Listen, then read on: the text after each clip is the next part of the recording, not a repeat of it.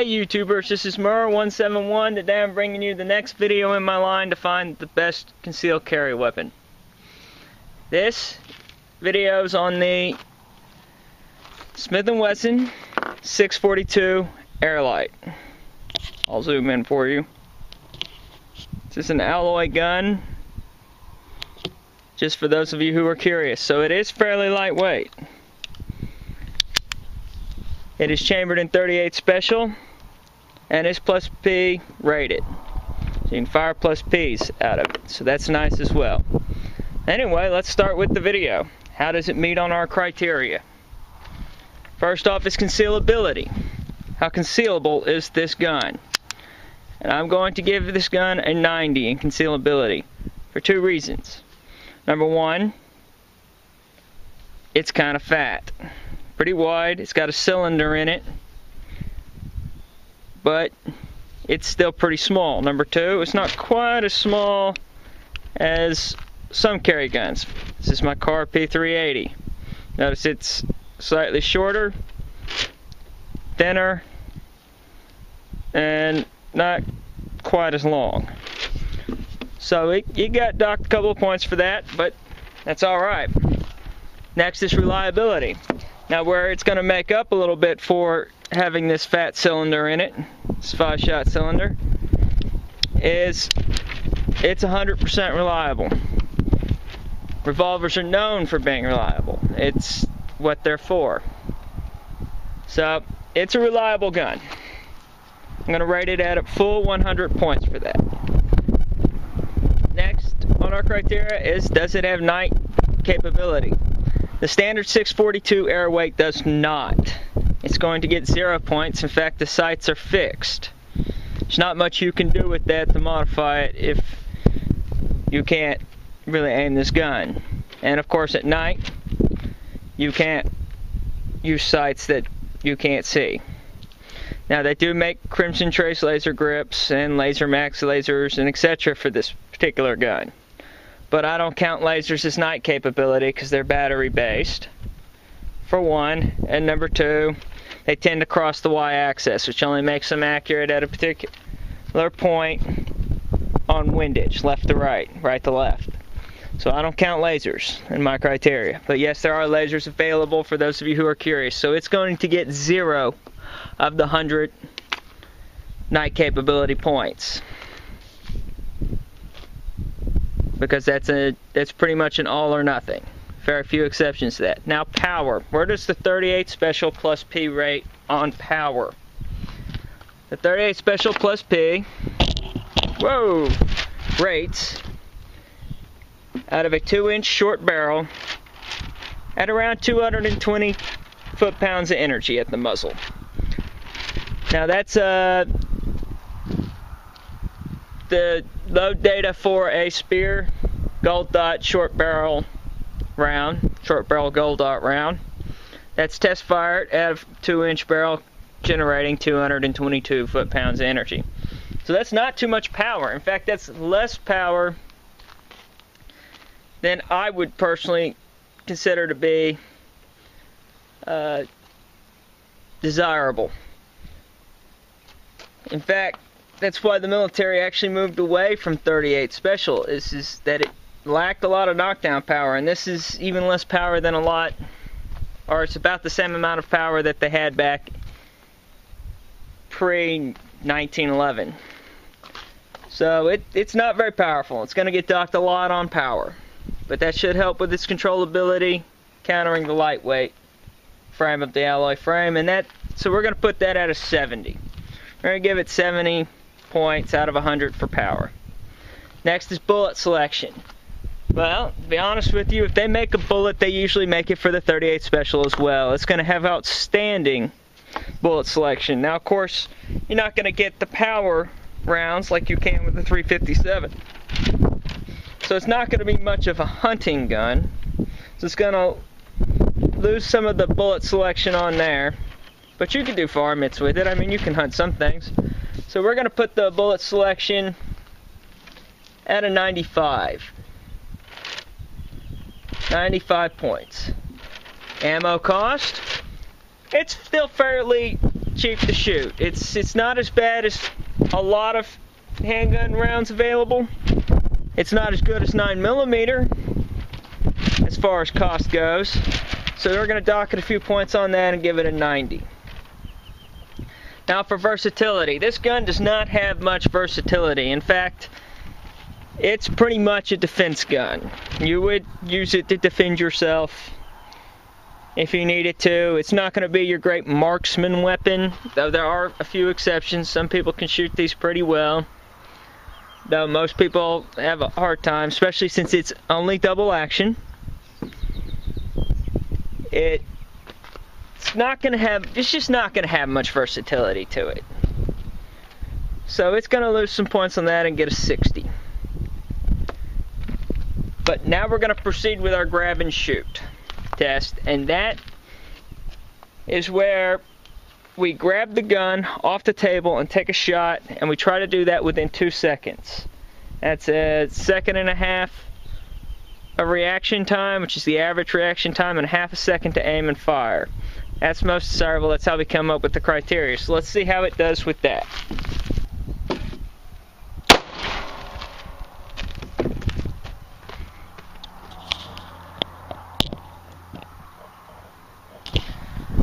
Okay, now the speed grab and shoot test came out to 1.7 seconds, so that's going to be 100 points that we're going to grant it. It was under the 2 second mark as desirable, and that's what we wanted. Now next we're going to do the shooting controllability test. Now this is a test that is useful for a number of reasons. Number one being, what if the target doesn't go down on the first shot? Or if you have multiple targets, how fast can you get the gun back to position to fire again? And we're going to do this as in how many times can we shoot in 5 seconds? Now, the interesting thing to this is some people can use a speed loader much faster than I can. If I try to run a speed loader while I'm doing this test, I will not be able to do it in the 5 seconds. So I won't be running a speed loader. So this gun is already limited to 5 rounds. So let's see what it can do.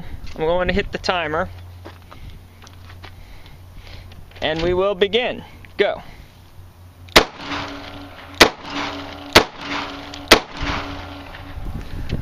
Okay, our shooting controllability test has shown that it has hit center mass 3 times, and then 1 additional round up around the 9.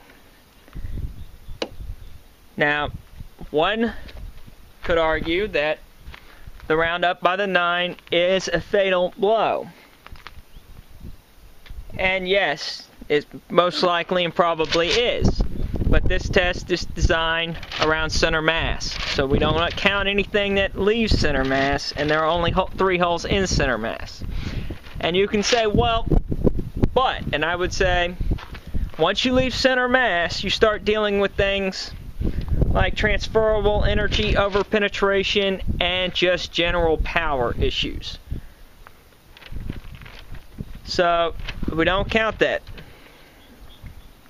The test is designed, of course, to be 10 rounds for a grand total of 100 points. This gun hit 3 rounds, that is 30 points. And that is going to bring us to our final criteria for finding the best concealed carry weapon, and that is value. In 642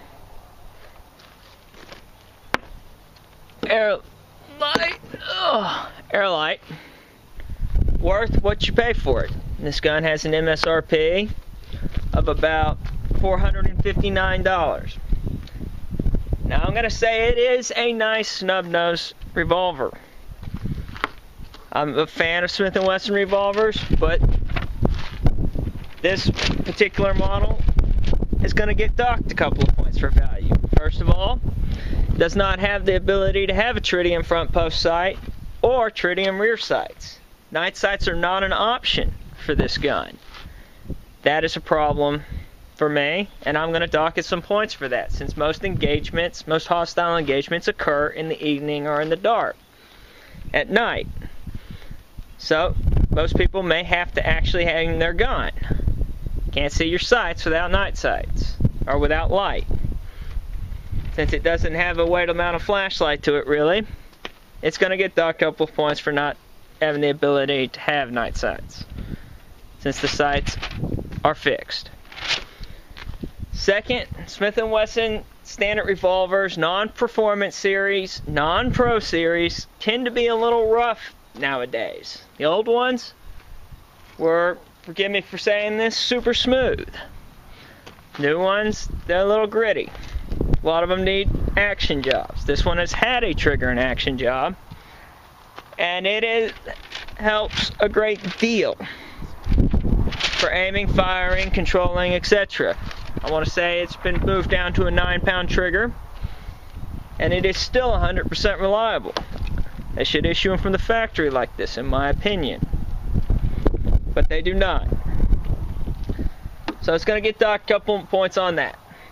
That's going to bring its value, in my opinion, to a 90. Smith and Wesson is a solid company. They're a good company. They come with good warranties, and they make a pretty fine product. So, just a little bit rough and not cheap. So, I would certainly say that it's worth buying, but it needs a trigger job for sure. Anyway, that's going to bring us to our grand total. Our grand total for this particular gun, the 642 Airweight, is 725. That's a pretty good score. It's a good carrying score. These guns are certainly carryable. Before the big move to all the micro 380s, I actually carried one of these. I carried the 357 model. I wanted the extra power being out on the ranch where I may run into 300-pound wild hogs or something. So I like that extra power. Though 38 certainly is easier on the hand. So, anyway, this concludes the video on the Smith and Wesson 642. And I'm going to leave it at that. I will provide a breakdown as soon as the screen goes off. So thank you for watching, and please subscribe. I'm going to keep these videos coming.